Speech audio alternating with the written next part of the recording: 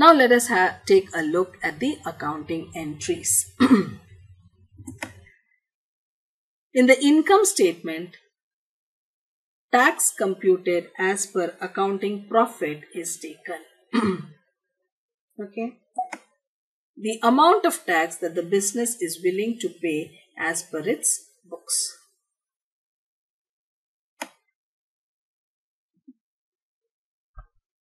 So, as per net income in our books, as per net income in the books of accounts, in the income statement. Okay. If tax as per accounting profit is $10,000, while the tax determined by IRS is $9,000, what do you think will be the accounting entry? Our tax expense is $10,000. Income tax expense is $10,000. However, tax payable according to IRS is only $9,000. The difference is my liability, because I think we should pay $10,000. We are paying only $9,000. Therefore, deferred tax liability of $1,000. So obviously now you know what will happen if tax as per accounting profit is 15,000, then what will happen? If tax as per accounting profit is 15,000, tax determined by IRS is 18,000, what does it mean? Expense is 15. Expense is 15, but we will pay 18, so we will end up having an asset of 3,000. Yes or no? Income tax expense is 15,000, but payable is 18,000. So we will pay basically 18,000. This difference is actually prepaid. Therefore, this is called a deferred tax asset. This is prepaid and this is outstanding, to be paid in future, to be recovered in future. Deferred tax asset will be recovered in future. Deferred tax liability will be paid in future.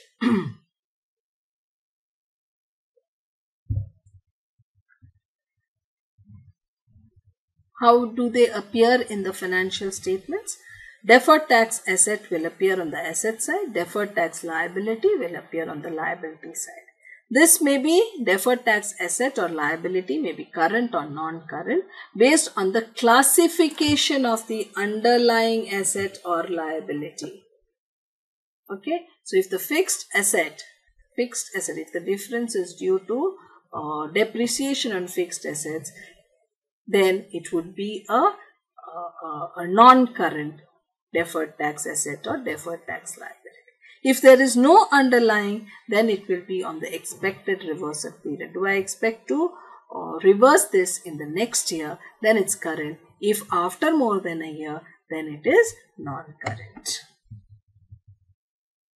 Under IFRS, here comes a small difference between US GAAP and IFRS. All deferred taxes are non-current, and disclosure note for lower than 12 months or greater than 12 months has to be made. And IFRS, all deferred taxes are non-current. Current deferred taxes may be offset. That is, a direct tax asset may be offset against a direct tax liability. Clear? So, deferred tax asset in the balance sheet, asset side, deferred tax liability on the liability side may be current or non-current. Under IFRS, of course, everything, all deferred taxes are non-current. Only a disclosure note is made as to what is within 12 months and what is beyond 12 months. Current deferred taxes may be offset. In the income statement also, we find out the net profit and we can accounting profit minus the tax expense. Now, this tax may be allocated among in the portion of income from continuing operations, from discontinuing operations and from extraordinary items. So, it may be split depending on the section to which it belongs in the income statement.